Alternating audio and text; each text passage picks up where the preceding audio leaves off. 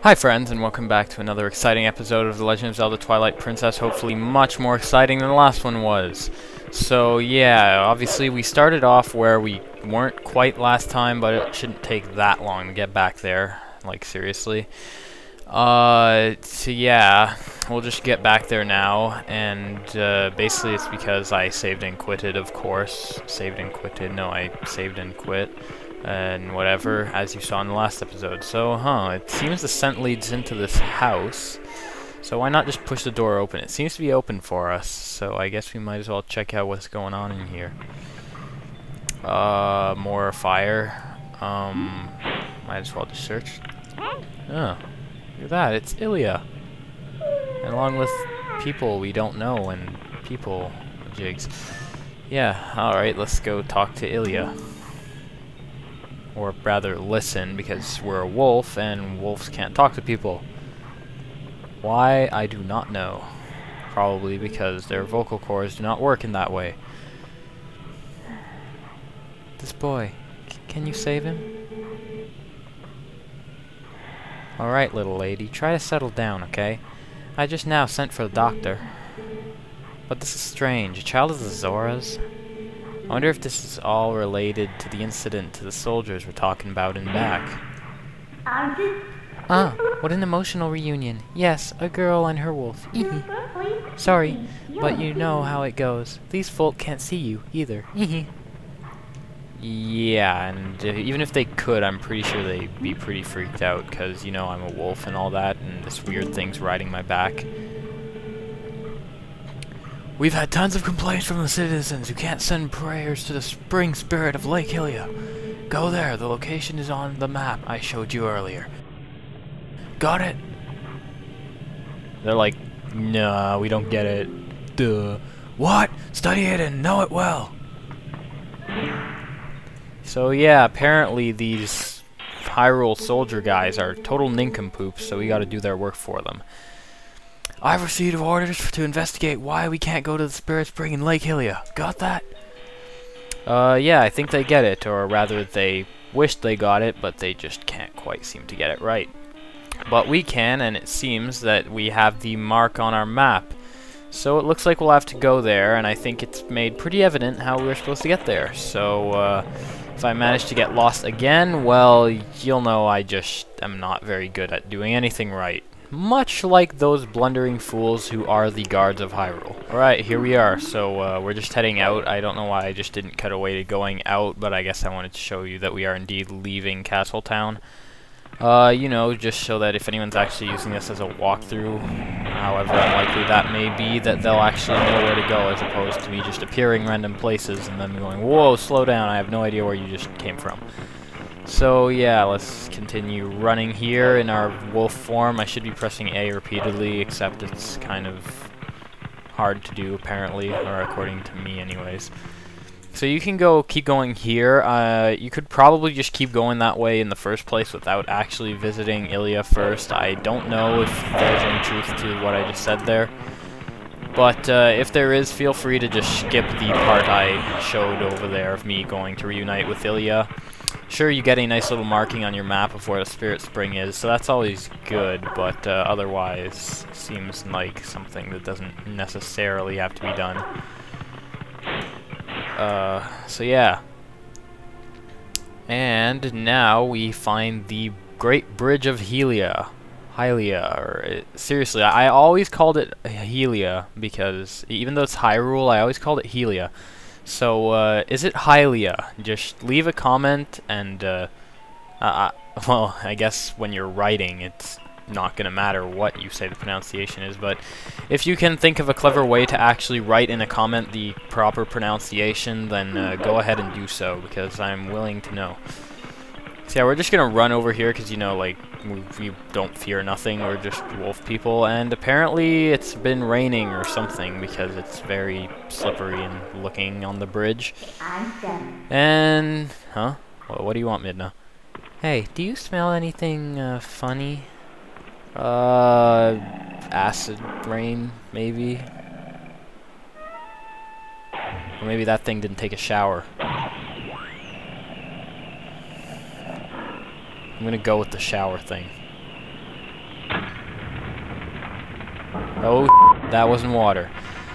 Okay, so it seems we have a problem here. We are getting swarmed by fire, and we have no escape.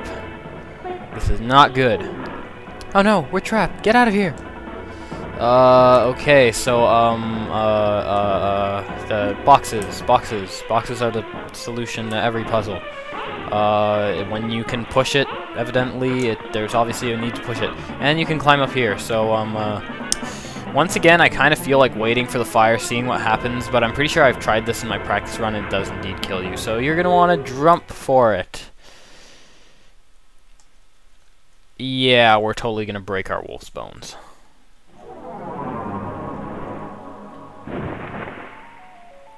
So we are down in Lake Hylia. That's what I'm gonna call it until someone clarifies me with the pronunciation, because like I really don't know.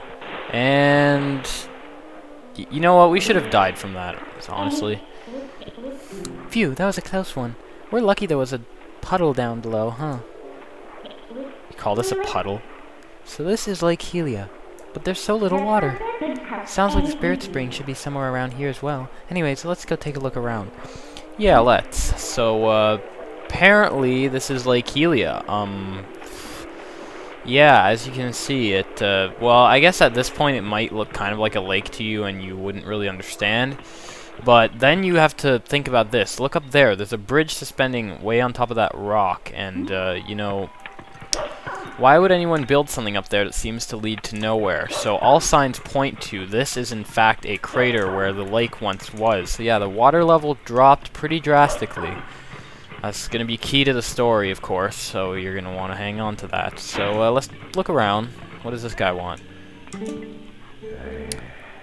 I'm too old for this. Fire in Falby's watertop land of fascination.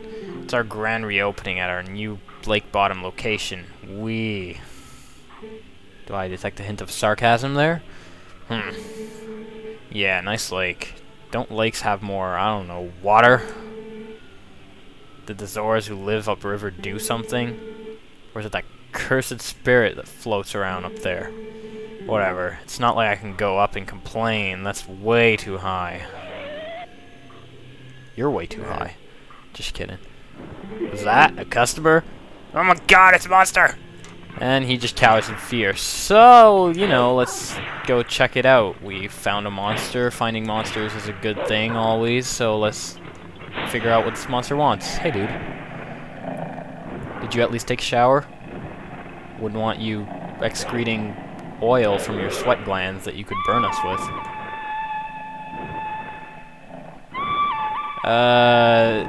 He can summon hawks. That should not be a thing. I'm sorry. This is weird. Is he gonna start attacking us with hawks again?